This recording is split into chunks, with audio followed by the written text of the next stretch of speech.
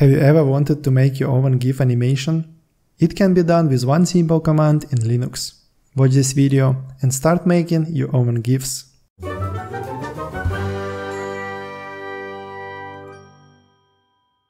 Hello everyone, it's Irish Linux user, helping you to install, configure and use Linux. I'm sorry for not uploading videos during the last 2 weeks. There was a sequence of misfortunes.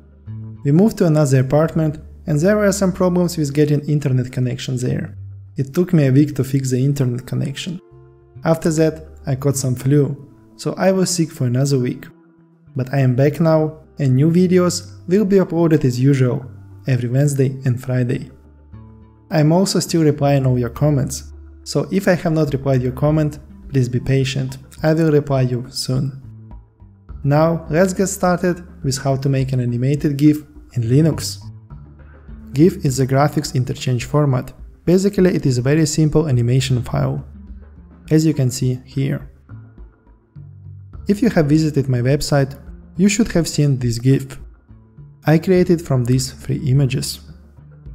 And the way to create it is very simple. You need to install imagemagick. In the Debian-based distros such as Linux Mint, Ubuntu, Elementary OS, you can run this command. I copy it to the description. In other distros, the package is also called imagemagick, so install it using the package manager of your distro. After that, place all the images you want to use for your GIF in one folder, as I have these 3 images in the folder GIF icons. Next, you open the terminal in that directory and run this command, where delay specifies the amount of time to wait before changing a frame in milliseconds. Loop indicates how many loops to run. The value of 0 means to run it infinitely. Press enter, and here's the GIF file. I think most of you will keep loop at 0, whereas the delay can be adjusted to your liking. For example, let's increase the delay to 200.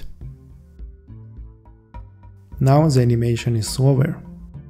For the better quality, I recommend you to make sure that all your images are of the same size and resolution. It is also good to compress your images as much as possible, because a GIF file may get quite large.